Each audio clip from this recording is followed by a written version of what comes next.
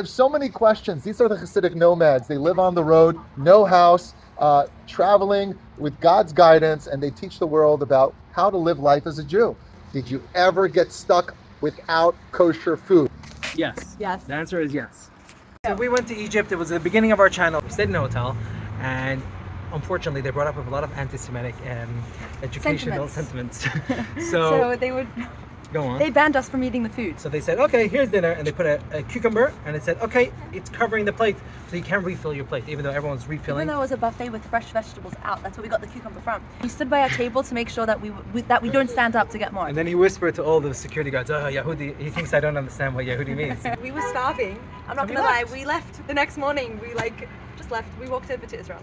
Because we were walking around like this. I literally had my hat, I didn't tuck in my tzitzis or anything.